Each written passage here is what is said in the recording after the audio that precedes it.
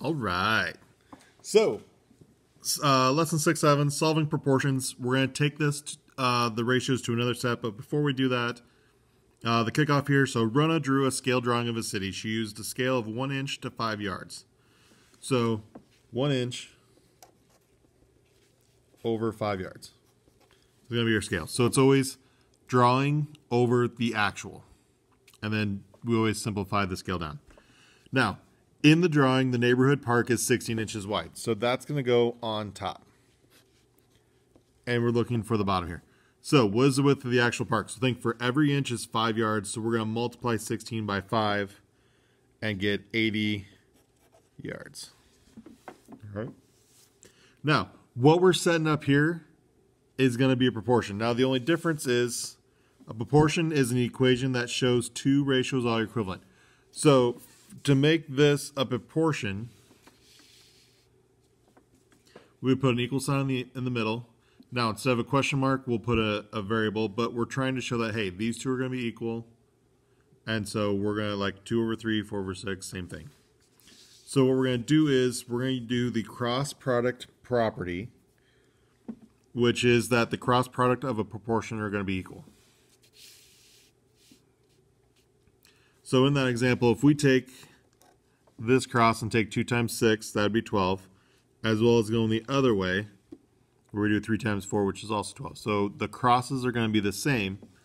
So how this would work, if I use, say, that top one, is if we have 1 inch over 5 yards, and we know that has to be equal to 16 inches over something, if we cross these two would have to be the same. So 1 times x, x, would have to be the same as 5 times 16, which is 80. Is how we kind of do this.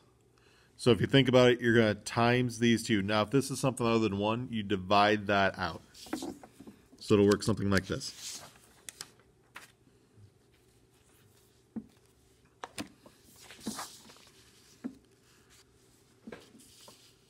So in this proportion, if we do this, 5 times q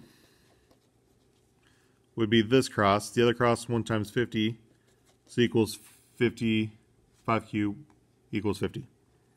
So how much would each q be? Well, if we divided by 5, we'd get down to q. So if we divide this side by 5, we'd get q equals 10. So in other words, you're going to do 1 times 5 for the cross, and then divide by the one that's opposite the letter.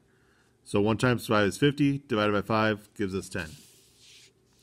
So same sort of idea here. So this cross, 49 times 20. Now, I don't know that off the top of my head. If I get back to here.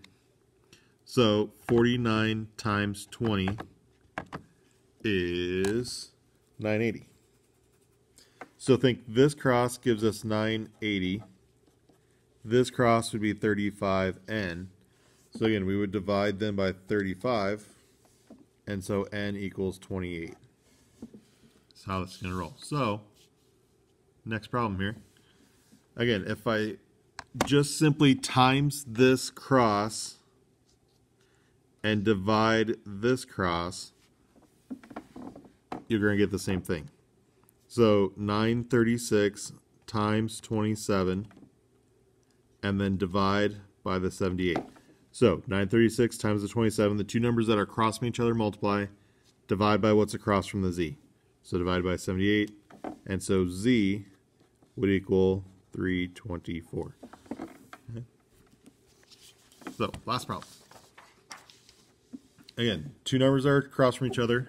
2.4 times 18. Divide by the one across from the w. So divide by 16.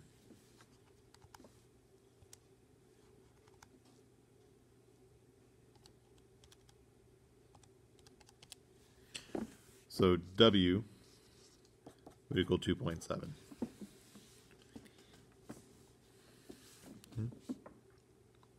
So, proportions, two ratios that we're going to set equal to each other. Now we're going to use them as fractions, but they're a ratio. So times the two that are across, the two numbers across from each other, and that x.